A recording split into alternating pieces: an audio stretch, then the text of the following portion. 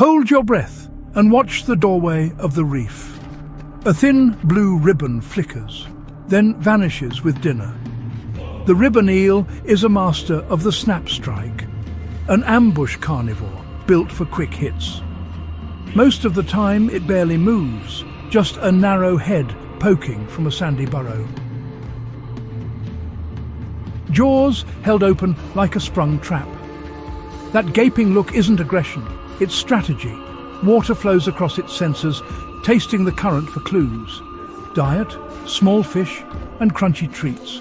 Gobies, blennies, juvenile wrasses, shrimp and tiny crabs. If it fits, it's food. The body plan is all precision, long and ribbon thin for almost no drag. The tail anchors deep in the burrow, while the head hangs motionless in the doorway. Those flared nostril horns survey the water, and the eel waits for a perfect angle. Then the moment. A shadow crosses the frame. One beat, snap.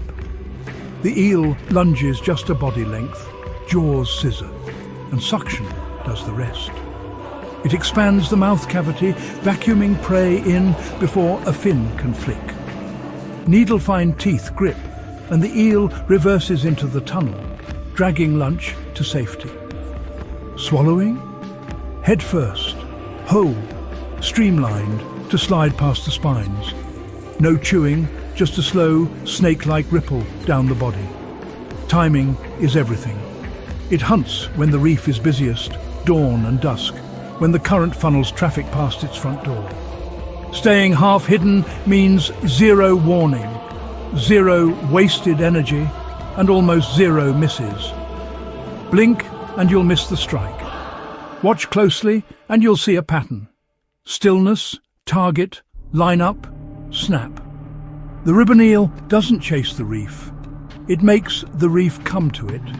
Snap strike moments served daily from the smallest doorway in the ocean.